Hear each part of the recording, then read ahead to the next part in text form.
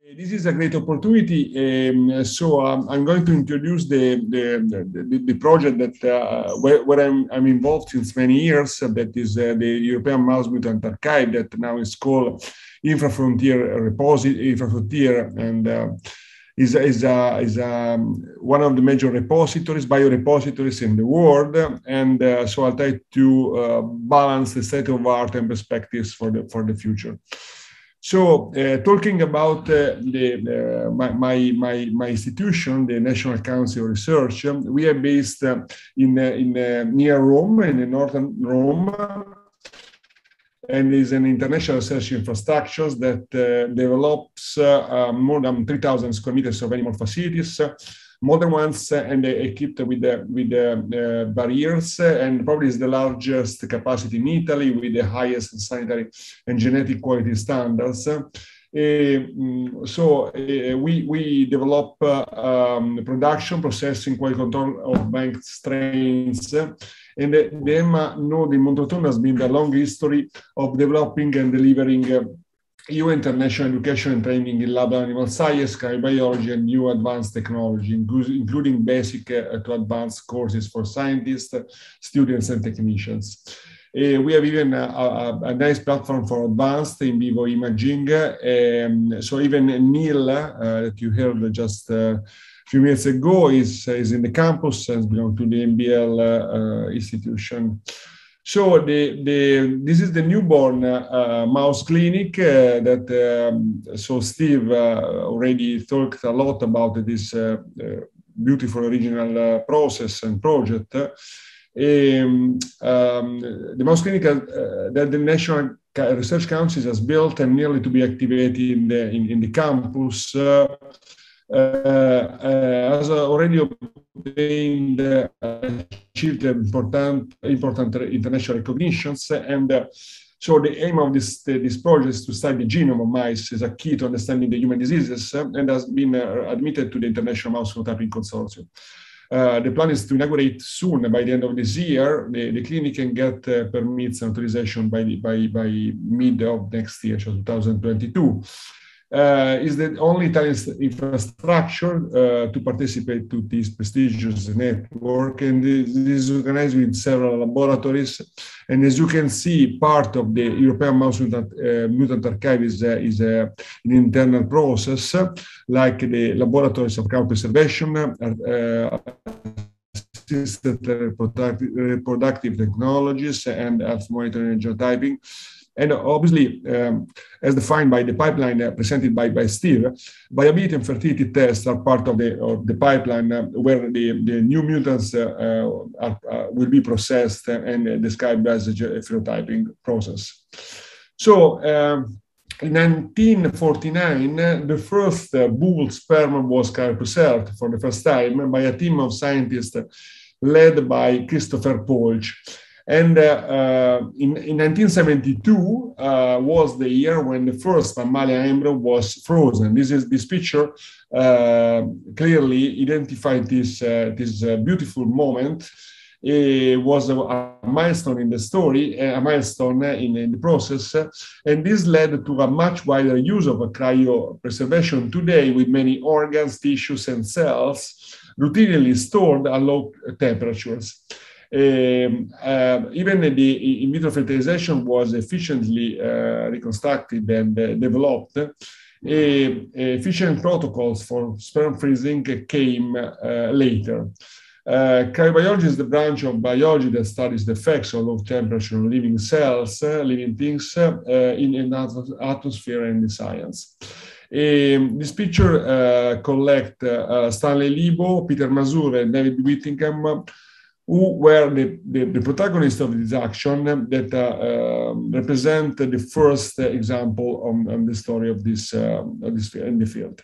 So the milestone collected different kind of example, starting from the 1949, but even the following years, starting from 1957 up to 1990, more and more development methods and processes has been realized, has been achieved, especially related to improvements in the in vitro fertilization, embryo cryopreservation, and even the sperm cryopreservation up to the embryo vitrification.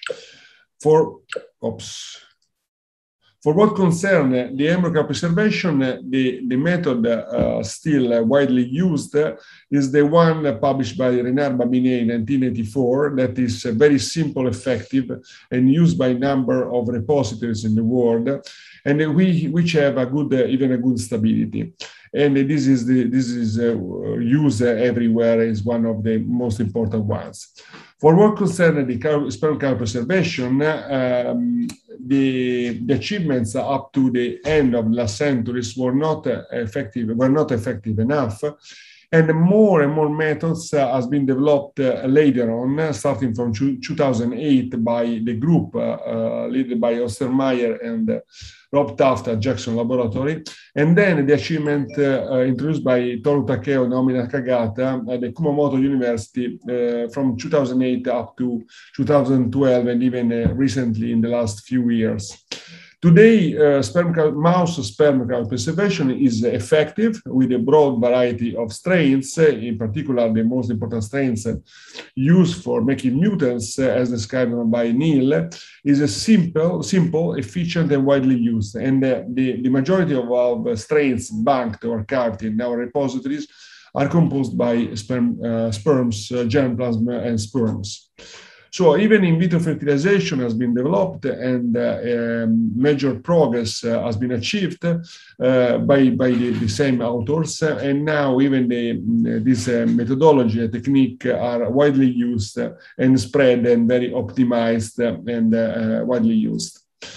So this has led the major centers, but even single laboratories institutions, to build up an integrated system that include embryo sperm cryopreservation, even including the importation or exportation, shipping, storage of germplasm and mutant strains that are related to through the embryo transfer to maintain and reanimate colonies from frozen stocks and ship.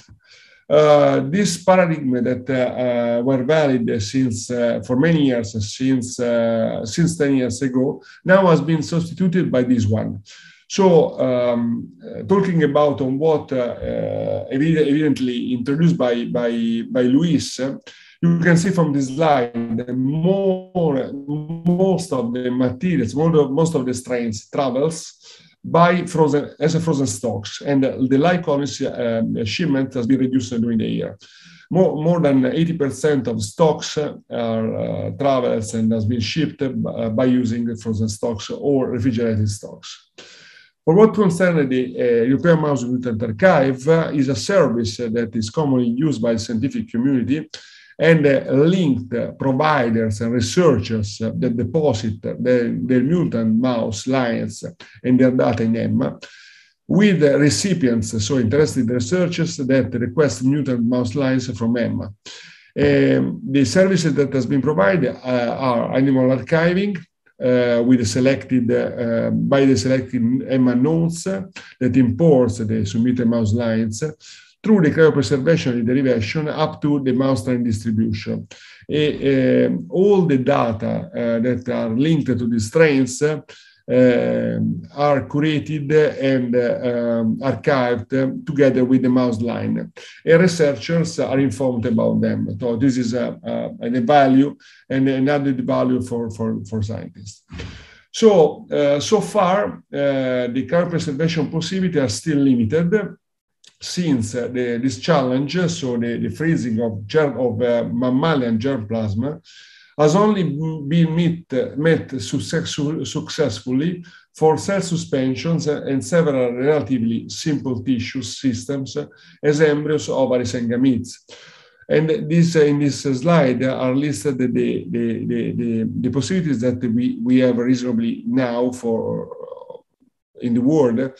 Above all, even the fact that we can keep cells and germplasm in our tanks are not under are safe, but not completely, since there are they suspect that deleterious change can be held in the long run.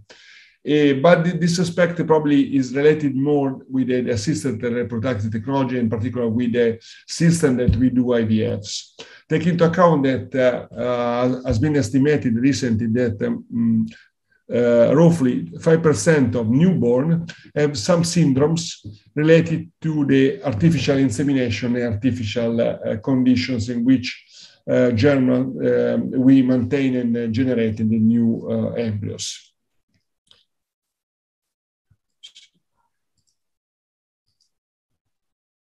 So the role of cooling rates during cryopreservation can be summarized in two different philosophies, and there are two different kinds of freezing process. One is called equilibrium cooling, and the second one non-equilibrium cooling. They differ from for different kind of aspects, are completely different process. The differences the major differences are related to the CPA concentration, so the cryoprotective agents that we use during the freezing process that protect the cells and sperm from the damages caused by the freezing, the ice and the freezing activity, the freezing elements, and the cooling rate that range from 0.5 degrees per minute up to 1000. Even the non-equilibrium cooling, that is a process that is commonly called vitrification, is equally efficient as we do for non-equilibrium cooling process.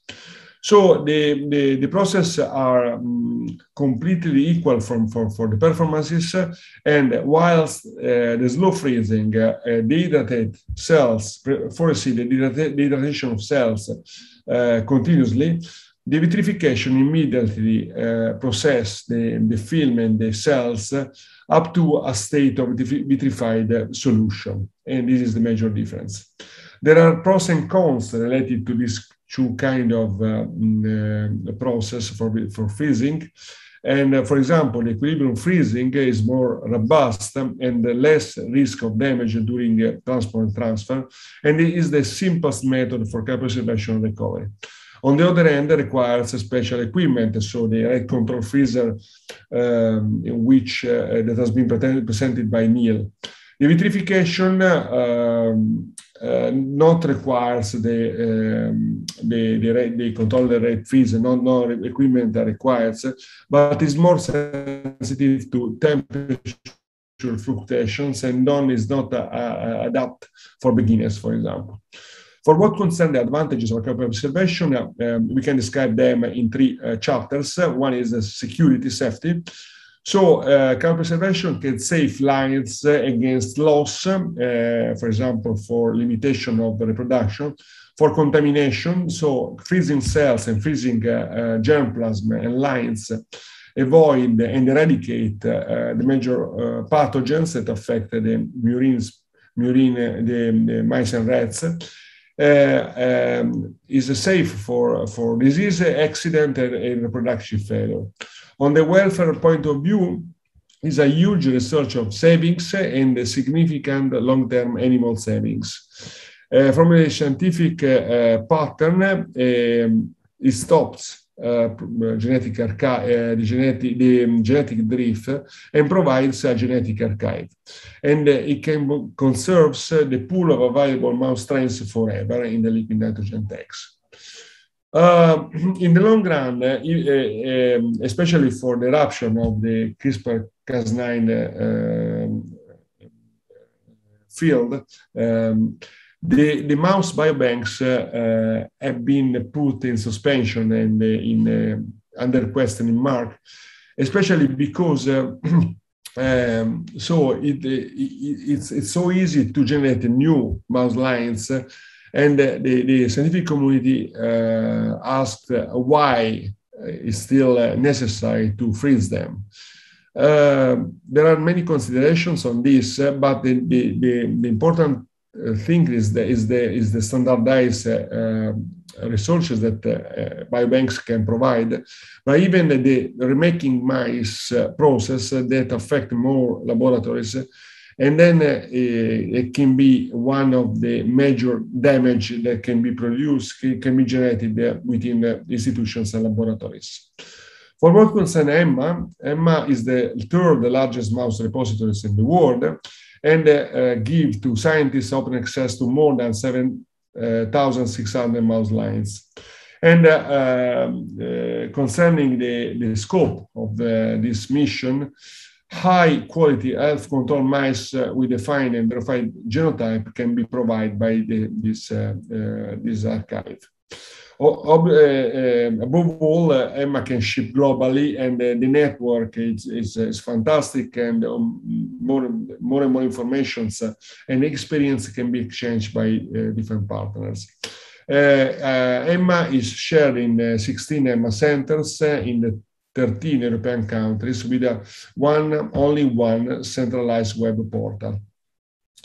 Right now, Infrafrontier that incorporate EMMA, European Mouse Mutant Archive, plus the archive phenotyping centers that are linked to the IBBC network, is composed by 29 partners in 15 countries. As you can see from in the slide, is spread in 2 continents, American, so Canada and Europe and Israel, and in 15 countries.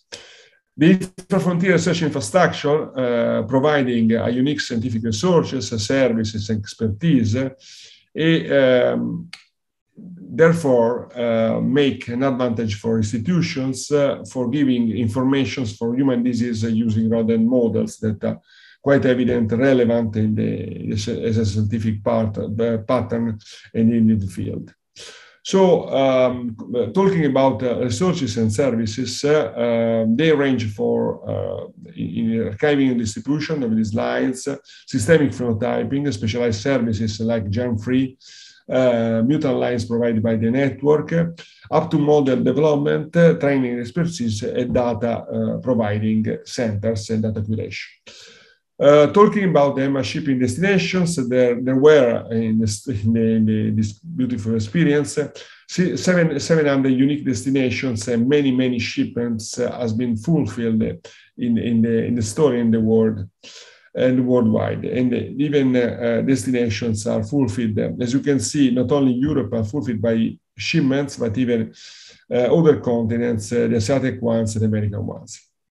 Publications are relevant in the last 30 years, almost more than 2,500 publications, both from strains to mission strain request has been released, even very relevant on cells, Nature Genetics, and Nature publications. There is a strong growth in the first half of 2021 and still increasing, and there were even a logarithmic expression of the size of the archive. Recently, probably because of the eruption of the COVID pandemic, they convinced many scientists and institutions to stop working and to freeze the strains in the archiving and secure them in the network of archiving.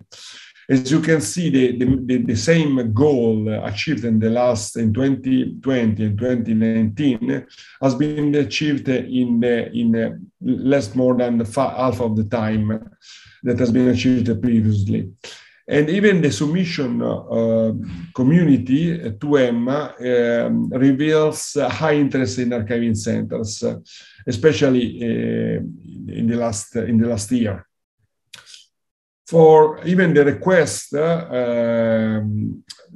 was flexed, there was a decrease in the last 3-4 years. Now it seems to be increased again, thanks to this new achievement, thanks to the fact that probably the major institutions, community use more and more the EMMA strains. For what concerns the field of disease, the field of investigation, we have 3 major now tasks, 2 actually, and one is it depends on the pandemic. But the major field of interest are rare diseases and cancer. Rare diseases list 1,397 rare diseases related to EMA strains, and the cancer, mouse strains genetically are associated with 50 different cancer types with phenotypic description of mouse models. Even talking about the COVID-19, 40 EMA strains are associated with SARS-CoV-2 and other coronavirus pathologies. This reveals a broad range of intervention of the strains that are archived in the EMA repositories, and reveals a different kind of pattern, different kind of activities that can be searched by scientists all around the world. For what concerns the new perspectives and strategies, I can say that we have different kind of novelties. For example, we are working on frozen stocks, and in one way we have some prototype to replace the liquid nitrogen, the original and well-used liquid nitrogen tank system. And this means that more and more labs can be involved that don't have access to liquid nitrogen paradigm. This is an estimation of roughly 70–80% of labs that not used to freeze strains, not use the network of repositories, and can benefit of this of the use of fridge or super freezer to stocks frozen mouse, the stocks new lines and the gems. From the ethical point of view, Luis already gave you an overview of this process, but taking into account that the replacement, so the freezing is a complete replacement, and the automation will give us the major opportunities to get more informations during the day and 24 hours per day, and even when the scientists are not involved in the experimental processes. Of course, we would like to implement the MPC pipeline on fertility and reproduction filers, not only with the natural fertility, but even in vitro, implementing with the in vitro fertility, and even with the more molecular studies related to molecular patterns and even the membranes ones. We are working even in implementing the new scaffold technologies for assisted reproductive technologies. That's because there is always the suspect that the silico environment can affect not only the fertility, but even the embryo development. And of course, we are involved, as you can have the proof in this course, in the global training educational programs. So the idea is to spread these courses, as Serena pointed out and Andres pointed out just at the beginning of this course, to the developing countries that are affiliated with the CGB network, and we would like to continuously give rise of the courses, update them, and give the state of art for the following years. For what concerns the witness of our work, this is some references that are related to the work has been done here, and are major impact on the super freezing process and freezing activities related to the substitution of liquid nitrogen tanks. I would like to thank you all the groups, especially the technical working group at the Infrafrontier and EMA level, and even the people involved at different level in the different nodes and the network. So thank you for your attention.